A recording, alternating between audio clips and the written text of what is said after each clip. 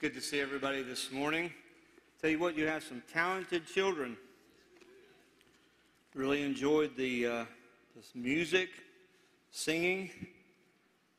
Boy, I hope my Bible stays together here. I don't know if you have a Bible like mine, but it kind of has a mind of its own. We have to rethink this. My name is Bill Carrier. It's very good to be with you. I'm very privileged to be asked by your pastor to fill in for him. I don't take that lightly at all.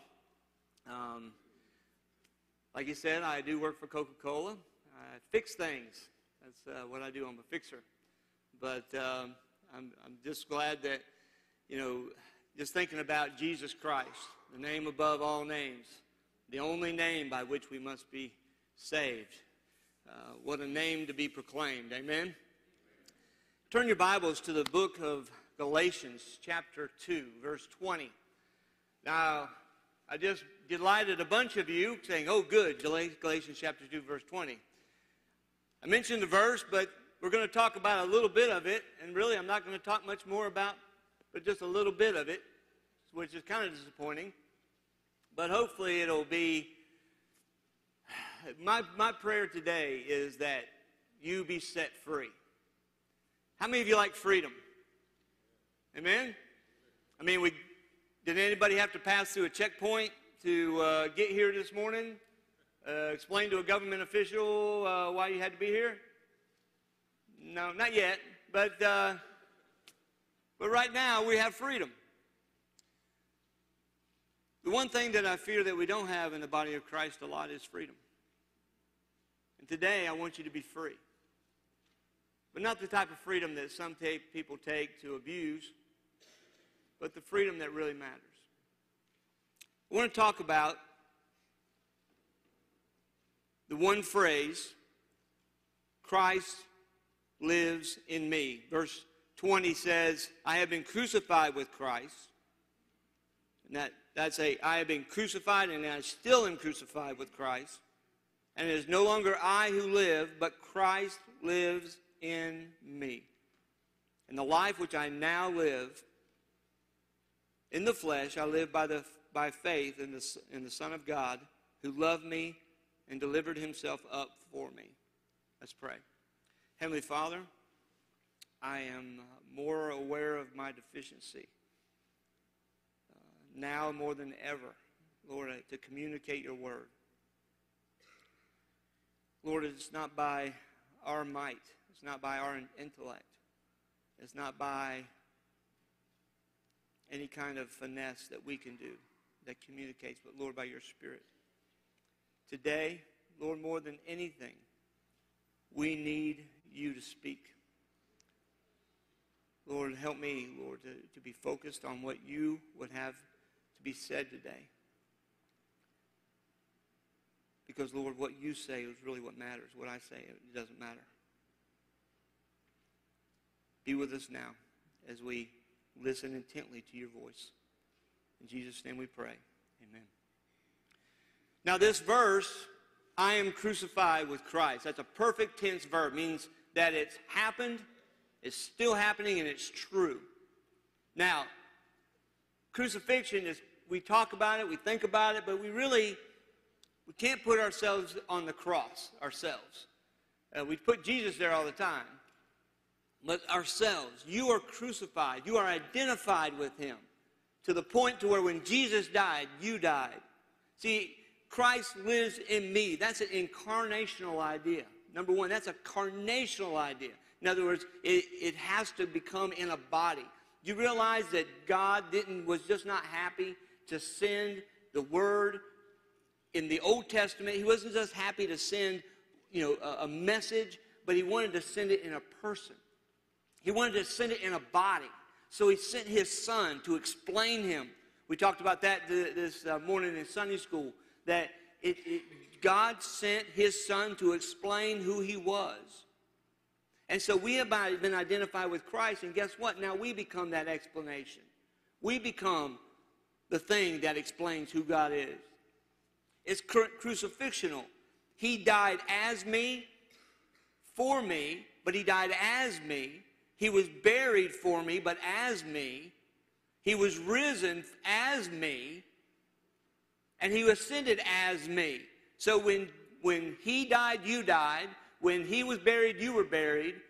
When he rose, you rose. When he ascended, you ascended. That's just our identification. You're so tied into him. It's also a devotional idea. Jesus loved and he loves me. Do you realize that today? That God loves you in your best time, in your worst time. He loves you. When people are at their worst, where don't they want to go? Church. Why is that? You better ask that question.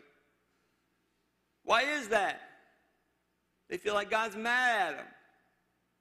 Well, you know, you can't change his opinion about you if you tried. He loves you. Forever will love you. If you reject him and die and go to hell, he'll love you forever. It's also substitutional. He gave himself for me. As if I was the only one that ever lived. He died for me. But he also died for you. So you have the idea of Christ lives in me. So now you've got Christ, a proper name. You got a verb, lives. You got a preposition in and a personal pronoun, me. So what you have is Jesus Christ, the person of all majesty. You have me, the person of all misery. So you better be careful what you put in between those two words. Amen? Christ lives in me. Now, how do you put that in your head? Well, we're going to try. What I have here is a gospel or the Baptist hymnal. It's even got your name on it. Olivet Baptist Church. I have in my pocket a glove. It's actually an old work glove. It's got holes in it. It's dirty. Now what we're going to do is we're going to talk about this idea of Jesus living in me. We're going to give this glove an assignment. We want this glove to pick up this book. Now, at this point right now, I got to set some ground rules.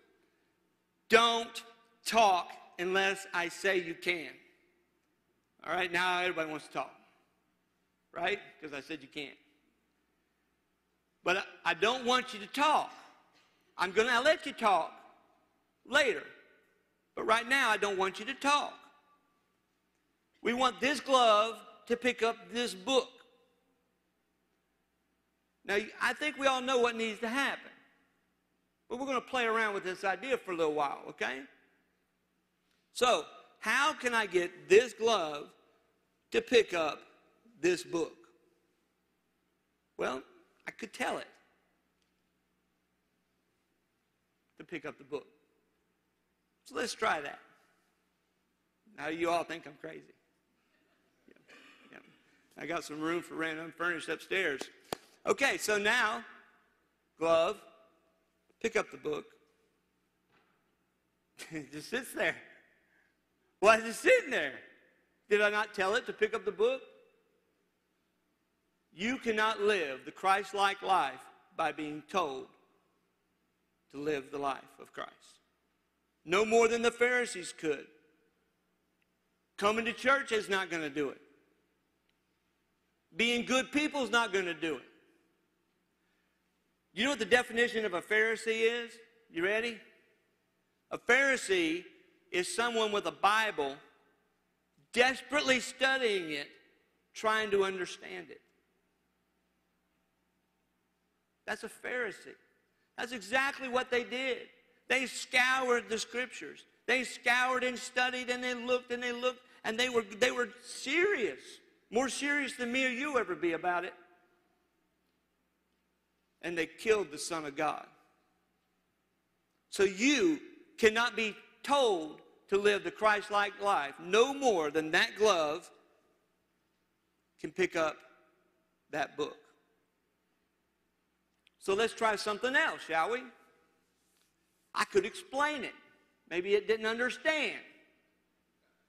All right? So glove. Does it look as stupid to you as it feels to me? Okay, glove. What you have to do is you have to turn yourself over. You have to kind of fold these fingers over. Take this first finger and your thumb, push it together, put your hand, put it underneath the book, push your fingers together, and then you'll be able to pick up the book. Now that you understand, I've fully explained it, pick up the book. It just sits there. You can no more live the Christian life, the Christ-like life, by having it explained to you any more than that glove can pick up that book by having it explained to him or it. I gave it a gender, didn't I? See, we think the more we understand, the more we read, the more knowledge you have, the more you understand how to live this life. Well, good luck with that, because it's not going to happen. Like I said, the Pharisees understood that more than you'll ever know. And you see, why are we even talking about this? See, we've made a lot of New Year's resolutions. People say, oh, you know what, I'm going to do better this year. This year I'm going to do my devotions. I'm going to read through the Bible. They go Genesis, Exodus, Numbers. Right? You get to Leviticus, you jump it. I'm going to do better. I'm going to try harder. I'm going to do better. You know, I'm going to go to church more. I'm going to read my Bible more. I'm going to study more and all this. And you know what happens? About February.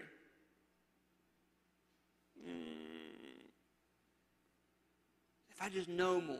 No. I know what it is. That glove didn't hear me. That's the problem. Now, if anybody's sleeping at this point, nudge them real quick, okay? We don't want them to become the spectacle, okay? Hey, glove! Pick up the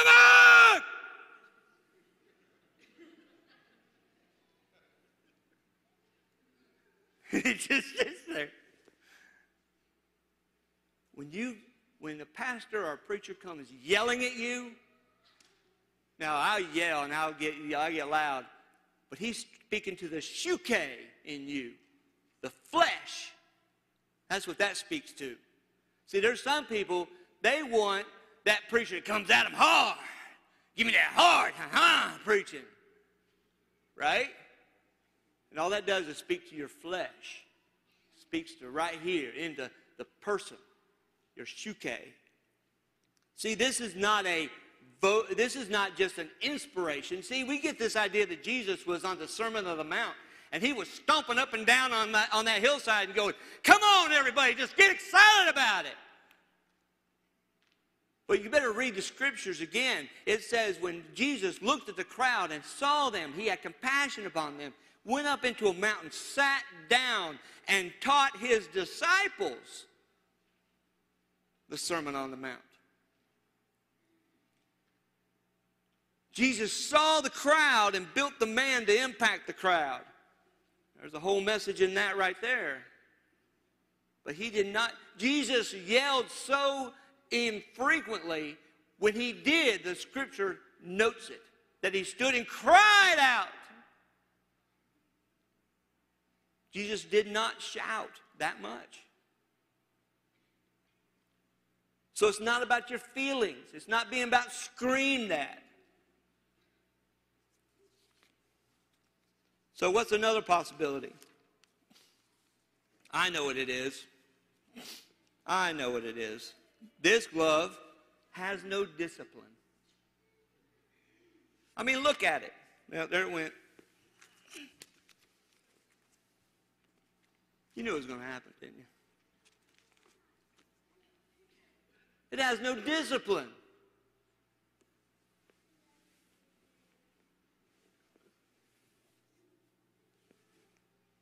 I mean, look at it. It takes the form of anything you put it on. It's got no discipline. Excuse me.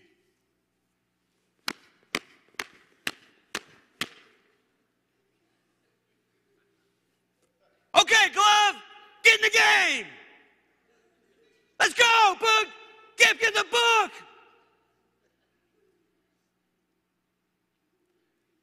Your discipline is irrelevant in what this is about. It doesn't matter if you're disciplined. It doesn't matter how guilty you feel. How many of you do anything out of guilt for Jesus? Don't raise your hand. I'm keeping mine down. I just need to do better for Jesus. I need to do better for this. It ain't about that. It ain't about your discipline. So the more disciplined you become, what happens? The more disciplined that you become more pharisaical. Right? That's what the Pharisees, that was their problem. They were highly disciplined. They even bragged. We even tithe the mint of our garden. Well, big deal. You know, there's some people that build up themselves and they posture themselves and they go, well, you know, I read this and I do this and I do all this and I do this, and they let everybody know about it. Well, who cares? You think that's what this is really about? About being more disciplined? What happens to those type of people? Well, they can't fall, can they? They can't be human, can they? Look at the Pharisees. They said, why are you eating with those sinners? We won't even get near them. We're so, you know, we don't want nothing to do with that. They were so disciplined. Okay, so it's not about discipline. I know, I got it. Remember what I told you? This is really a work glove. I've actually used it to work. I know it's amazing that I do work, but I do work, and I did use this glove. It's dirty. That's the problem. What I'll do is I'll get me a basin of water, some detergent. I'll take it, I'll scrub it, I'll get it all nice and clean, I'll rinse it, get all the soap out and everything, and I'll hang it in the dry. And now that it's clean, surely by now, it'll pick up the book. And it just sits there. You will never be clean enough to live the life of Jesus Christ on your own. Do you understand that? It's not about you being dirty. Can you imagine going out of the house today? Some of you might have taken a shower before you came here today. Maybe. Teenage boys, not so much. Maybe. Can you imagine getting out of the house? You get out of the house and you go, oh, wait. I got to go take a shower again. Wait. And then you come back out. Or you come in the door here and you're doing this right here, and somebody comes up to shake your hand. You're kind of like, you know, I don't want to get any debris on me. Got to stay clean. See, we think that we have something to do with being clean. If you have something to do with being clean, what's that called? That's called self-righteousness. And what does God think about that? He says he calls them dirty rags. I could tell you what that really means, but I wouldn't be kind. Some of you already know what that means. So it's not about being clean. Does that mean you're trying to tell me that I can just go do whatever you want? Trust me. You get in the right frame of mind where Christ is, and you'll get to do whatever you want. Trust me. So now, you get to speak. You ready? As much as we can at one time. What do I have to do to get this glove to pick up this book? Ready? Everybody at once. I kind of heard a general thing, put your hand in it. Is that right? All right? Now, no talking. You're really going to want to talk now.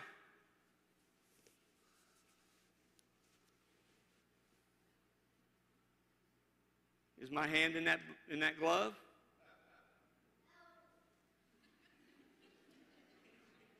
Is my hand in that glove? Yeah. Still can't pick up the book. I'm going to tell you something you ain't going to believe. As much of Jesus Christ that will ever be in you is in you right now, if you're a believer in Jesus Christ. As much as Jesus is in you right now. You have all things in Christ. What's the problem? See, people say, well, I have Jesus in me. I just can't do it. I can't do it. What's the problem? Why do we keep failing? Why do we keep falling? Why can't I do like Pastor Matt does? See, you're going to be shocked. We're going to be shocked at the judgment seat of Christ, what this really is all about. See, a lot of people think they're going to stand before God at the judgment seat of Christ, and they're going to be judged on the works of their goods and bad deeds. Well, I stole this, I told a lie here, I did this, I lusted here, I did. That's been settled. That's done away with. God's never going to deal with you in that. You know what he's going to deal with you on? What'd you do with the freedom I gave you? What did you do with the wealth I gave you? What did you do with all the assets I gave you? And I'm not talking about money. There's bigger things than money in this. So how can we get this to happen? See, many believers will live most of their Christian life just like this. They have Jesus, but they have no ability. They have no way of fulfilling what this is about. See, instead of reading the Bible to get something out of it, you read it to let Jesus be formed in you.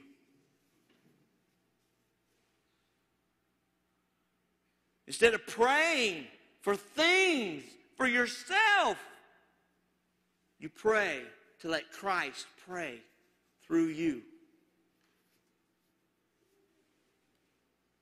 Instead of coming to church for yourself, you come to let Jesus be formed in you. Instead of fellowshipping or witnessing out of guilt, because, you're a believer. And, if you believe that people are really dying and going to hell, you tell them about it, right? You're awful. You're holding up the gospel. What about just letting Jesus speak through you? What about just talking to people because you love them? How do you love them? Because Jesus lives in you. What if you begin to think like he thinks? And pretty soon, Jesus Christ is formed in you. Heard an old pastor one time said he was working himself to death, just working himself to death. Everything he was doing is in the flesh. Everything he was doing is in the flesh. And one day he just couldn't take it no more. He just couldn't take it. He went into his bedroom and he just lay down on the bed and he said, God, I can't do it. God, I'm done. God, I'm done. I'm tired. I can't do it. And he was waiting for the Father to say, there now, my son. Just get a good night's rest.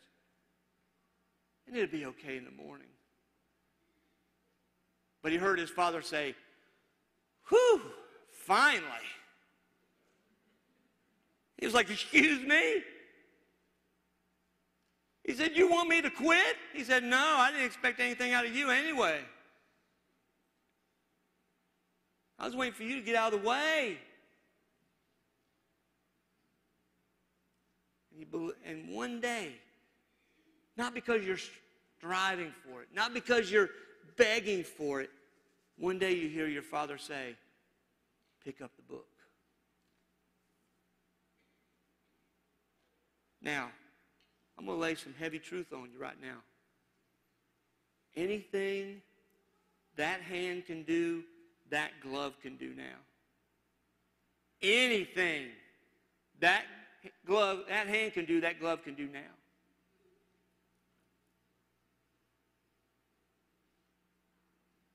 Christ lives in me.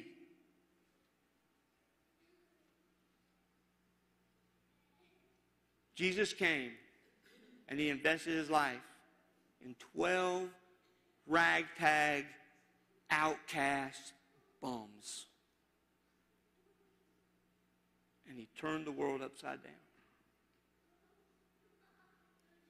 He came to explain who God was by example, deed, word, everything.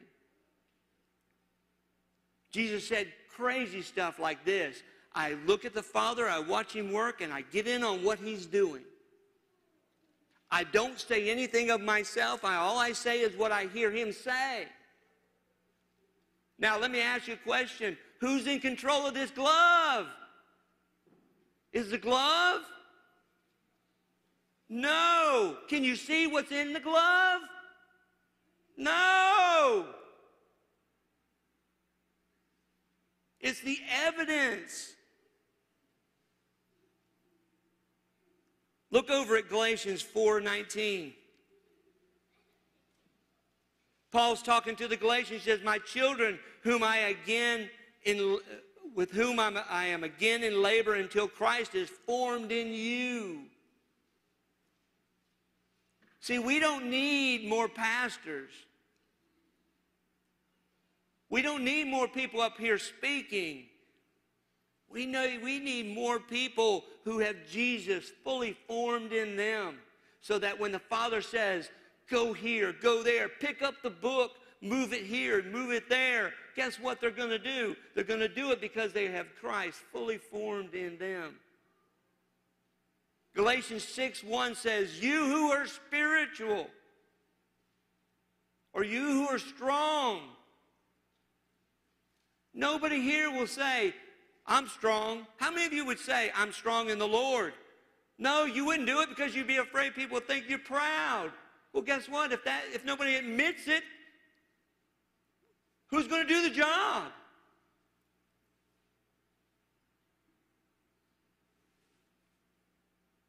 Is Jesus formed in you? Does he have only a finger and a thumb? Does he have a thumb? Can you imagine how hard it would be? Look at how hard it is to pick it up without a thumb.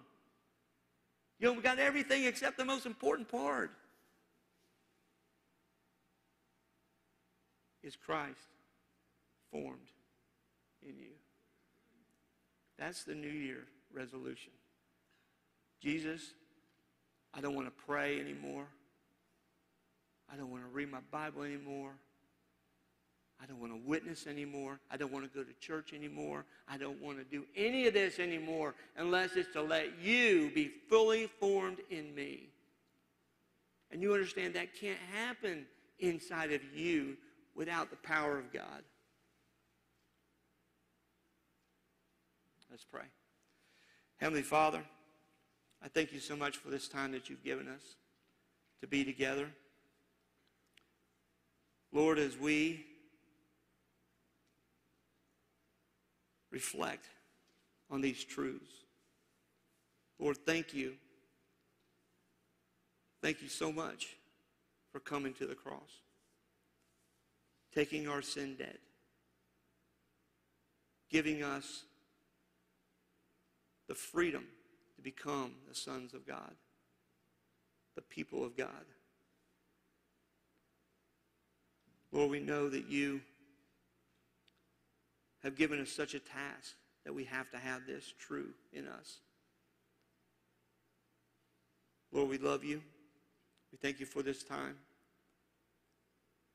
Speak to hearts. In Jesus' name we pray. Amen.